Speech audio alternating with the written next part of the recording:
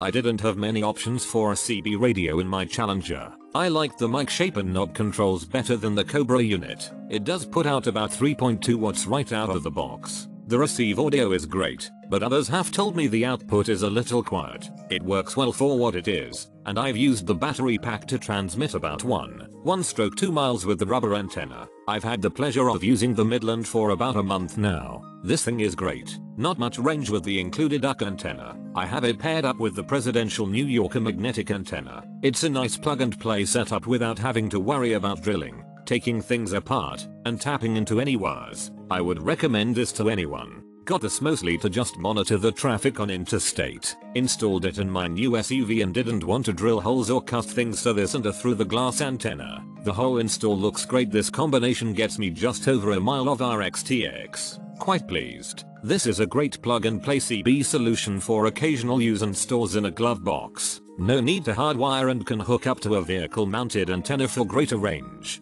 Price is very reasonable for what you get: CB, antenna and 2 battery packs. Batteries not included. I like it because it's portable and also work great in my truck. Got this mostly to just monitor the traffic on interstate. Installed it in my new SUV and didn't want to drill holes or cut things, so this and a through the glass antenna. The whole install looks great. This combination gets me just over a mile of RXTX. Quite pleased.